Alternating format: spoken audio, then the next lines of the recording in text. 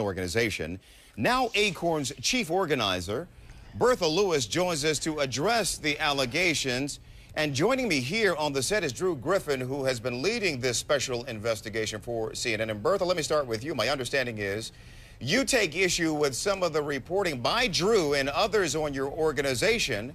What's the issue? And feel free to address your concerns directly to Drew. He's here.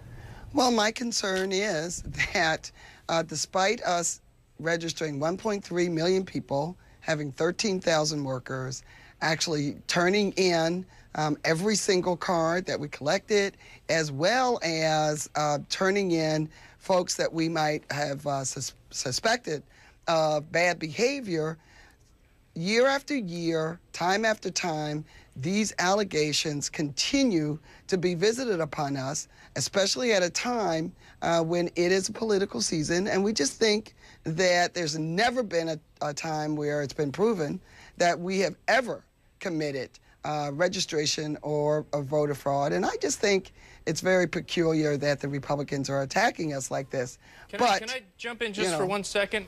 Ms. Lewis, did you say that no one in ACORN has ever been found to have committed registration fraud? No worker for ACORN? That's ACORN. The accusations are against my organization.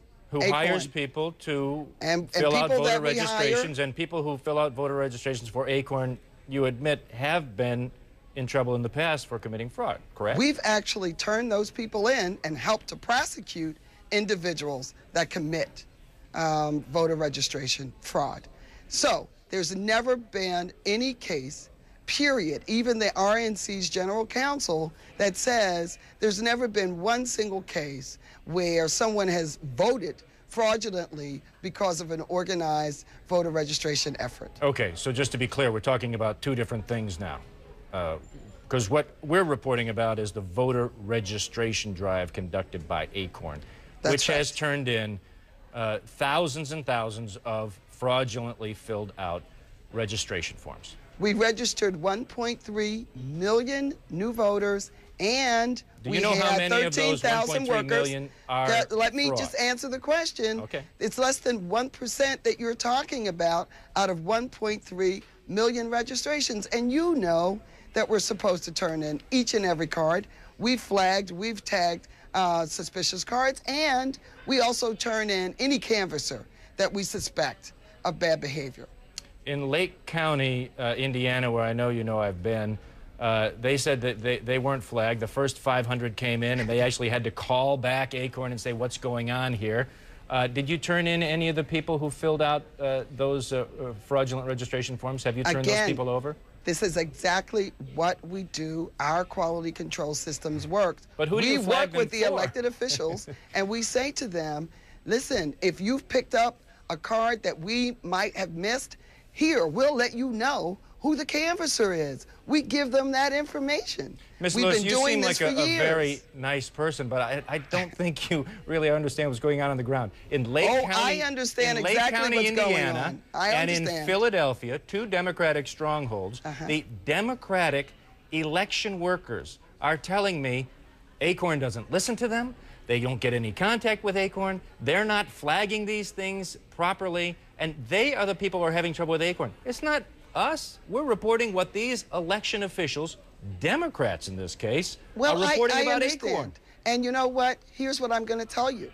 They're just not telling the truth. The governor, the Republican governor in Florida, I'm talking about Mr. Chris just said, in Indiana no, and I'm going to talk about a Republican in Florida just said there's no problem in Texas, no problem. Now, in Indiana, if those officials feel as though they weren't getting enough attention from us, which is untrue, we'd be happy to sit down with them and give them every single person that ever worked for us there. That's what we do. We don't want people to be fraudulently registering. Of course not. And it's never, ever been proven that we've done such a thing. I mean, when Alberto Gonzalez came after us, he was never able to prove it. Bertha, let me jump in here. You feel like you had your say? I feel like we just want to get the facts out.